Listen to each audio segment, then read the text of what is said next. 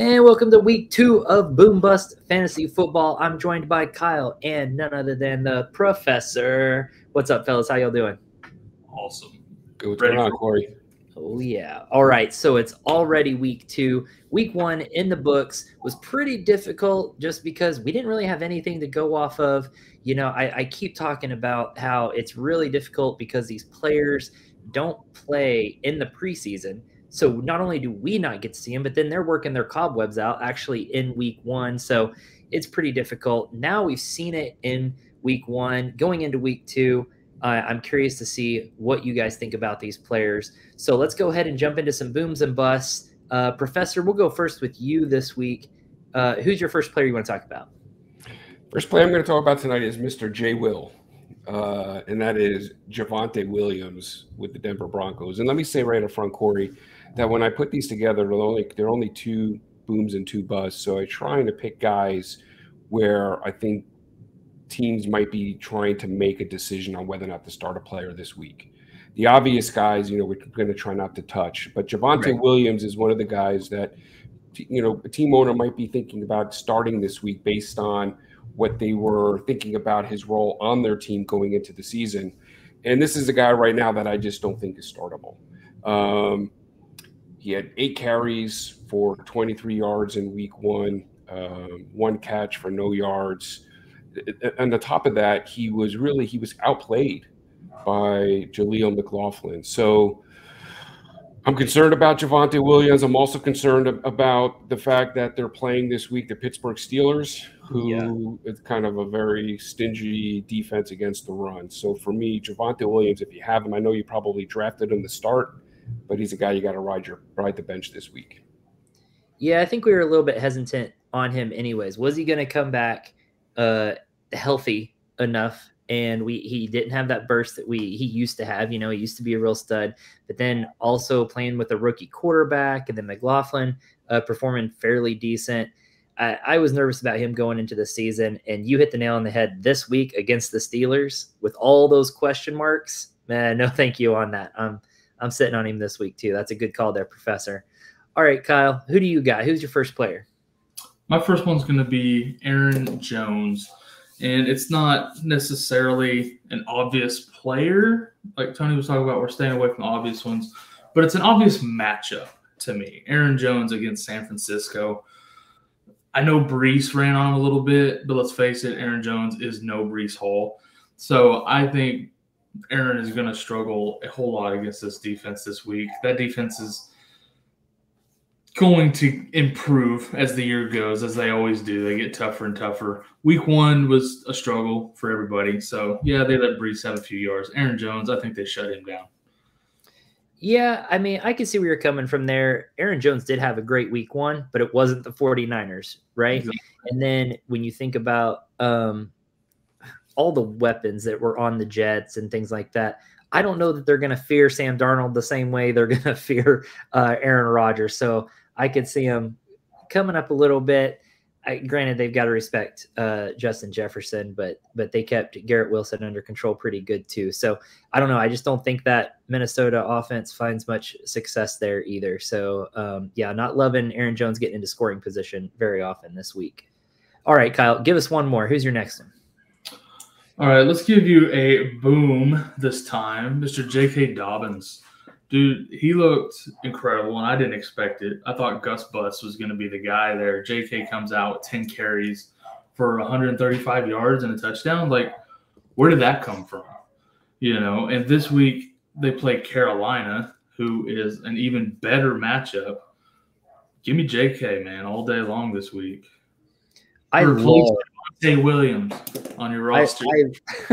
I do love this matchup, and I think everyone thought Gus Bus was going to be the number 1 there, but I have read that they're still just going to ride the hot hand, so that makes me a little bit nervous. But with this matchup, the hot hand could be both of them, honestly. I mean, if they're switching back and forth, both of them can have a big week here. I think you're right. I think this is a great matchup play here for JK.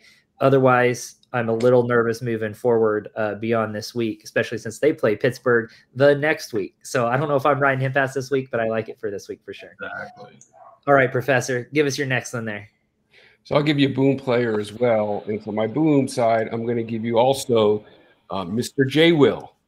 However, this is Mr. Jameson Williams. We have a theme going today. I try. I'm trying to keep it interesting, Corey. Jameson Williams, boy, this guy looks like he is fully healed and in shape and ready to hit the league by storm this year.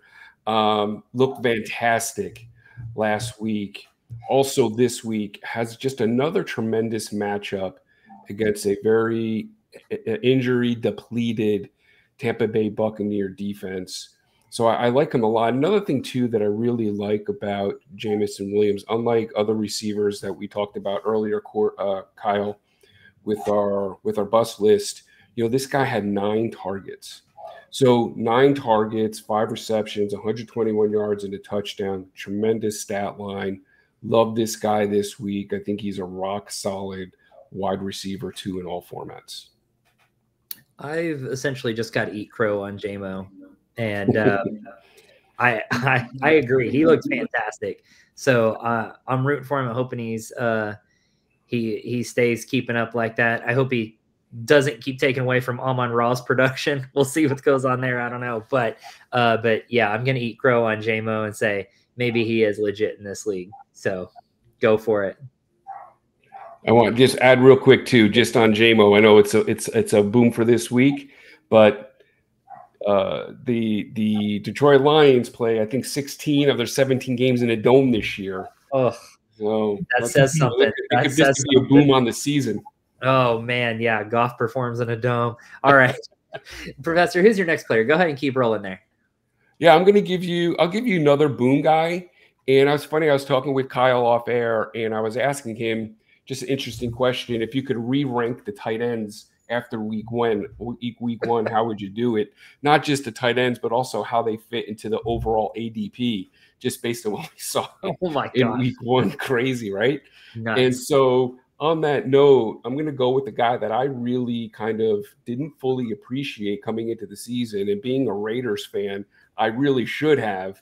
And that's Mr. Brock Bowers. This guy looked to be a major part of this offense right from week one. I really didn't expect that to happen. I thought last week was going to be more of a run-heavy game script.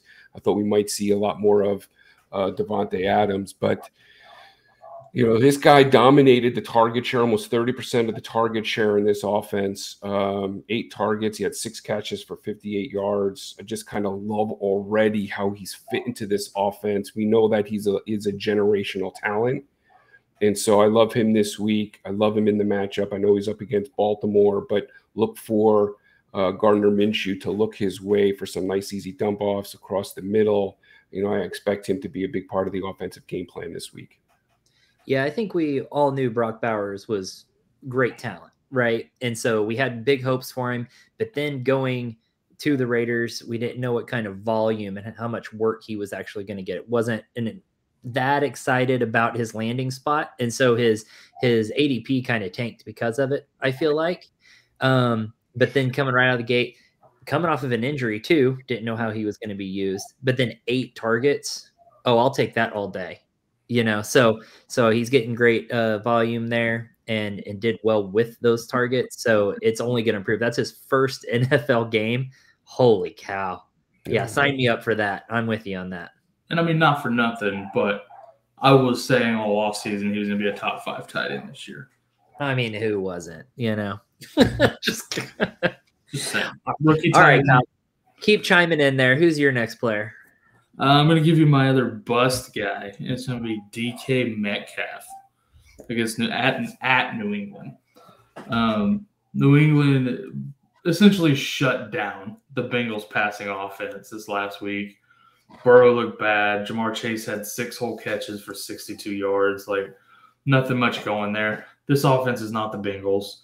They clearly want to run the football. I just don't see DK putting up hardly any kind of numbers this week. It's going to be tough sledding. I mean, not much else I can say on that. I'm not a huge DK believer with Geno Smith passing the ball, and they want to run the rock, and they've got multiple running backs that are totally worthy of running the rock. So I think that's where their bread and butter is going to be at this year. and I'm not loving DK Metcalf either. All right, you got one more for me, Kyle? Yeah, man, my last boom, Mr. Amari Cooper. They had a tough time against the Cowboys this last week. Deshaun Watson was on his ass most of the game, thanks to Micah Parsons and DeMarcus Lawrence. But be a little bit easier, bit of a go here against Jacksonville this week, I think.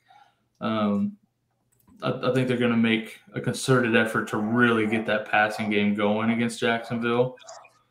Just because they did struggle so much last week, they really need to get Deshaun the $240 million man going. Like they really gotta get him up and going. So yeah, I think they'll have a much easier time this week, and Cooper will be the beneficiary. As a Cooper owner, I am hoping you are right here, because I desperately need something from Deshaun Watson on this. And if not, it's time to put Jameson Winston in. You know, he'll get out there and sling the ball. I don't care. So Deshaun Watson has not been doing very well. So hopefully at some point he's bound to emerge, right? Unfortunately, they're paying him so much. He's got such a long leash. Yeah. Who knows how long they let him go? But we shall see. They'll be playing down in the beautiful Jacksonville. Love that. All right, Tony, I think you got one more for me. Give me that professor knowledge. Well, I figured I would stay with the tight ends, and I've been talking earlier about Isaiah Likely. We talked about Mark Andrews. Unfortunately, although I think Andrews will be fine on the season, I am not ready to put him into my starting lineup this week. The Las Vegas Raiders are surprisingly difficult matchup for opposing tight ends, and I think we're going to see almost a repeat of what we saw in week 1, and that was a heavy dose of Zay Flowers and a heavy dose of Isaiah Likely, who the Ravens really are using more as a receiver as opposed to a tight end. But between the two of them, between Flowers and Likely, 22 targets, I think we might see something similar to that again this week against this Raider defense. We also might see a little bit more of Lamar Jackson, I think, taking the ball a little bit downfield. So we'll see how that works out. Yeah, I agree with you. I think Likely is definitely being used more as a wide receiver type, but that I'm a little worried that the Kansas City defense gave a pretty good blueprint on how to shut down Mark Andrews. Granted, not every team's going to be able to pull that off, and they gave up a lot to Likely, so they sacrificed by doing that. So maybe it's not an exact blueprint on how to shut down that offense, but it makes me a little bit nervous for Andrews, especially he still hasn't had that much time with the team because of those injuries, and he's still probably getting worked back in a little bit slowly. And so I'm with you on this. I don't love Andrews this week, which is unfortunate because I have him on multiple teams with not great other options. So little sad on that one. Actually, big sad. But anyways, all right, guys, y'all got anything else to add? Good luck. Week 2. It's tough out there, guys. Good luck to you, and we'll see you next week. Appreciate you. Thanks, Corey. Thanks, guys. We are here. We are here. FantasySportsAdvice.com, offering the best fantasy sports social media platform. Why join endless Discord communities or the trolls of Reddit? Fantasy Sports Advice is a community designed to help you win with 24/7 support. Go to FantasySportsAdvice.com and become a pro member for unlimited access. Again, go to FantasySportsAdvice.com today.